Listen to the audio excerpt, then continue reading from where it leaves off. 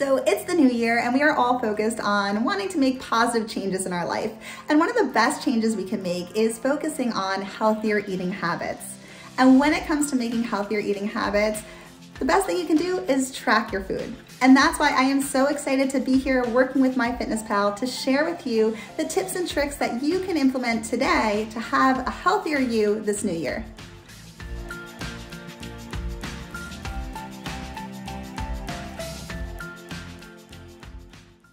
Keeping a food record is so important because the food you eat, they don't just impact the number on the scale. They impact everything from your energy to your mood to your ability to focus and even to sleep.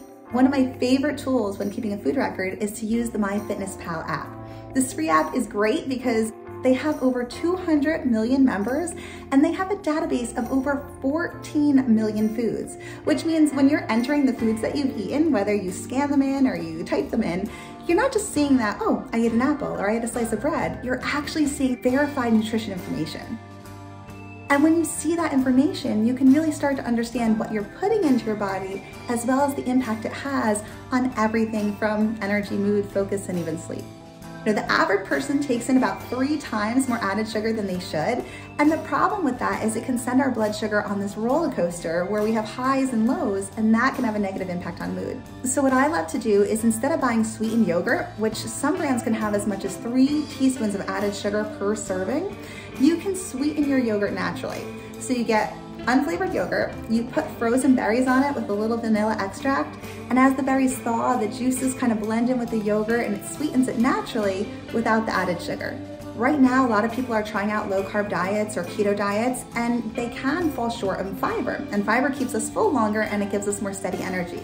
Real simple solution is to take chia seeds and sprinkle them onto your salad or even in a smoothie.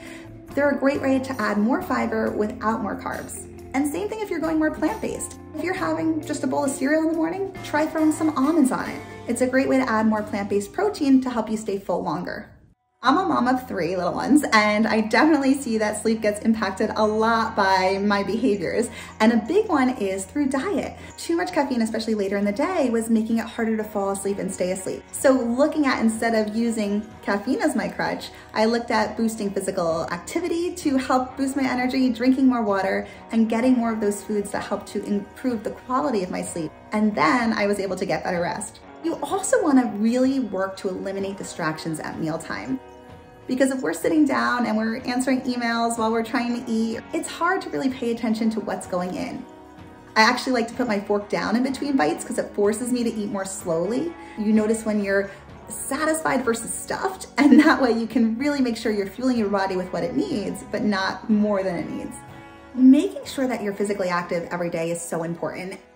And I know, especially if you're a parent, it's busy and it's hard to necessarily get to the gym, but you don't have to go to the gym to get more physical activity.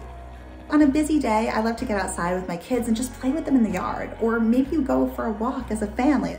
But it's getting up and getting moving, because what it does is it releases those endorphins, so it lifts your mood, it lowers stress, it can help you to better focus and energize you. So it's really important to make it a habit to get up and get moving each day for our health, but also for how we feel.